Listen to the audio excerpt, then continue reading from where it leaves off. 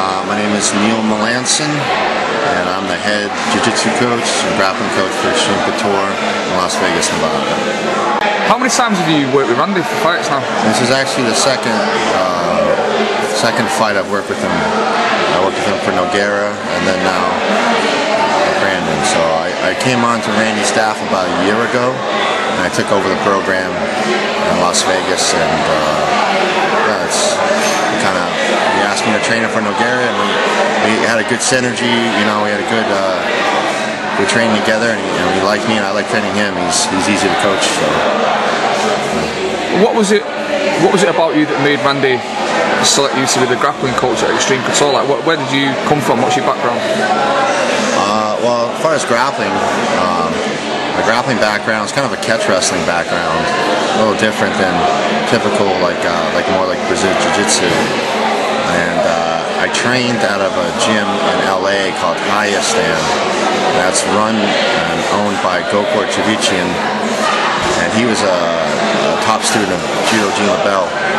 And that's where I was training, and I met Caro Parisian, and me and him trained a lot, and he actually trained me, and I became a black belt eventually under him, but he became like my best friend, and actually I coach him now, and I was with him for years. And then Randy, I'd heard that Randy was looking for a new coach to run a program for him. I'm a very organized person, very systematic with a lot of things. So I had met Randy before, and I talked to him, and he asked me if I wanted the job. So I just came out and tried it out, and I liked it. So I've been going ever since there. It's interesting that the first fight you worked with for Randy was against Nogueira, right, who is, you know, possibly the best or one of the best Brazilian Jiu-Jitsu guys, right, ever to participate in mixed martial arts, which is a huge challenge to start off with for your first job, so to speak. Right.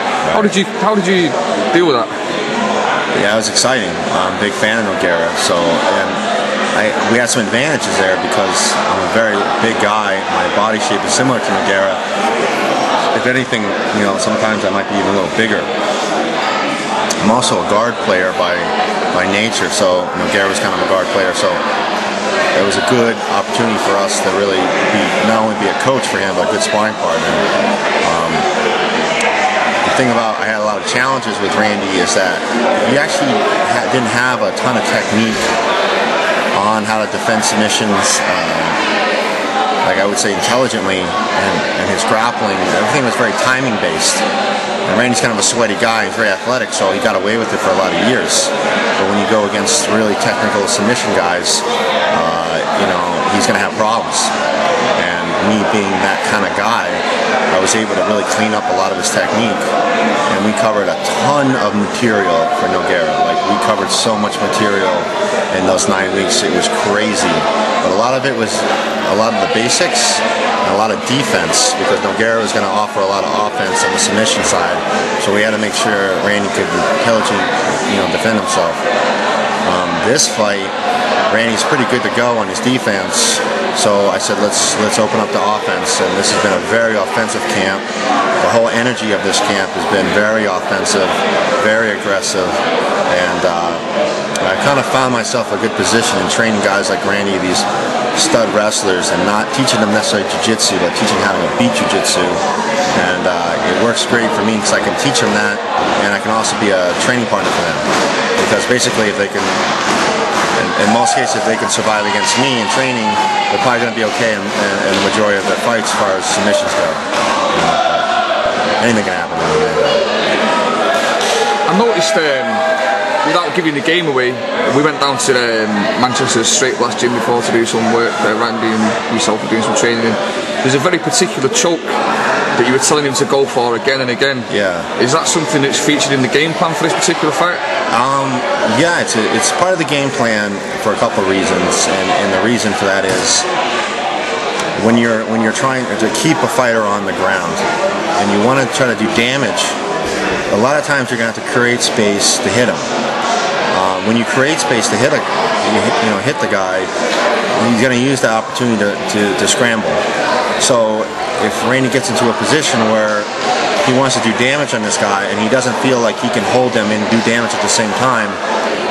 He's got now a good smothering technique and a choke to kind of smother his way into the choke and force the choke rather than like hitting him so the guy can escape. And it falls into the game plan really well. I toyed around with different submissions with Randy. I wanted to find something that his body was telling me to do. Like, people are more inclined for certain submissions. And with Randy, that particular choke, it was it. Like, he picked it up quick, and the way we are training him on the ground, like some of the controls we're using, it sets up that choke a lot. So the option is going to be there for him a lot. And it blended really well. And I said, make me a promise. Promise me you're going to master this. I want you to be the best. I want you to be the best in the world at this. And we hit it hard. So it's not like we're going to go out there and focus on this choke. The choke, if it happens and he smells it, he's going to take it. But he's just trying to win the fight. I mean, Brandon's no joke, so we're going to take it any way we can get it.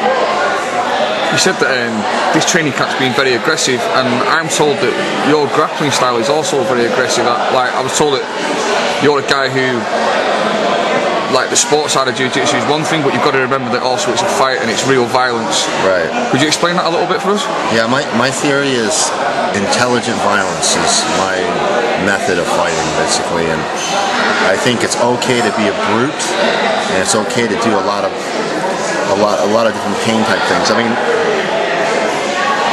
to be really creative and strategic with your attacks, submission-wise, and attacks, you have to create a threat. Like linear technique, like if I go for a straight technique on you, if you're an educated grappler, or unless I'm very quick, most likely I'm going to have problems. I'm always going to incur problems. So I have to create a threat. So what's a threat? Okay, well, depending on where I'm at, there's a threat of, if I'm on my back, trying to sweep you. Okay, if I try to sweep you and you counter that, that can go into a submission afterwards, you know? Or I can go from one submission, and when you counter that, I go for another submission, chaining submissions together. If you're trying to hold me down, I want to get up, and I try to get up, and then you change and try to drive into me, you can go into submissions. And one of the things I like to use a lot is pain. If you create a lot of pain and discomfort on somebody, that's a threat. And what happens, they try to adjust that pain, and they give up a lot, and they give a lot of submissions. So the way I teach is, I use a lot of pain against my students, you know, certain students, guys that want to become fighters, basically, and get them used to it, and not to break mentally, to understand it's just pain, they're not breaking anything, just to hang in there and develop and use it intelligently. And very anal that they use it against me as well, because they got to learn how to use this, and they're realizing, especially with Randy, they're getting everything they want by just causing a lot of pain, by cross-facing and a lot of things like that. So I feel that you have to be violent and aggressive, but you can still have a lot of technique. You don't have to be a clunky animal trying to rip someone's head off. I don't like to see that. I would say, if you look at some of the top fighters in the world, Fedor, he's very intelligent, but he's violent. That's why he has one-punch knockout power. The guy's very explosive, very violent. Looks like George St. Pierre. If he's in your guard, he is super violent. It's very hard to control, and his elbows, he's a very violent fighter. If you even look at jiu-jitsu guys, Marcelo Garcia, he's like a sweet-looking guy, you know, super nice looking, like he's like a jolly guy, you know. Watch how he grapples. He is so violent. He'll do anything to get behind you, and he's going to tear your head off. I mean, he's also very technical. Guys like Jacare, very technical, but they're violent. And I think that's the one thing you'll notice, is that people get into fighting and they spar a lot, and they go against a fighter that's violent, they break. They're like, well, I don't know, they're not used to that. So I train it a lot, so they're the ones, you know, giving out the pain. And if a guy's tough, they don't break. They can survive. And that's how I was kind of taught, and I promote it. It's kind of an old school method of thinking.